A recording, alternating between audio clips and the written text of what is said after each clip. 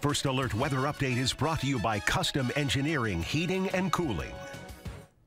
Happy Friday. I'm First Alert Meteorologist Diane Phillips. Our weekend is only hours away. We're getting excited, probably already have plans, but be prepared for the temperature swing. We're cooling things out on this Friday, so by the time we get to Saturday, our highs are going to be just below freezing. Though we'll have the sunshine, it'll be a beautiful looking day. However, if you are in the thumb, you will start the day out with some cloud cover that will, though, start to switch over with that wind direction and will clear out those skies for everybody on Saturday. However, come Sunday, we introduce a few more clouds. We'll have partly sunny skies and highs will be around 47 degrees. It'll be breezy to bring in, though, those warmer conditions. Hour by hour for your Friday afternoon, you can see a little bit of that blue there into Gladwin County. This is just kind of signaling the cold air and the flurries that are going to be taking place. So those will be settling in by tonight. For the afternoon, temperatures will continue to fall. Many of us have already seen our high temps for the day.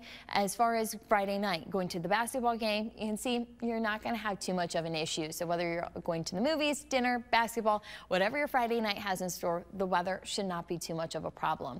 You will find still a little bit of lake effect coming off of open Lake Huron. So a few flurries and snow showers will step into the weekend for the thumb. And even some of that cloud cover is going to continue on past Flint and even head towards the southeast corner of the state of Michigan. But we will find clearing further north and west, and everybody, as that wind direction switches, will start to clear out and bringing sunshine for everyone. But as we go into Sunday, a little more cloud cover comes in as we are going to be watching a disturbance that will be towards our north. Your First Alert 7-day forecast not only showing the temperature drop and that slight rebound on Sunday, but here we go, 50s. Even 60s by Tuesday. So we have dry weather to get us into the week, but when we do have that warm up, a lot of you are probably making plans to be outside and enjoy it. Hold tight on those. We're going to be looking at some showers.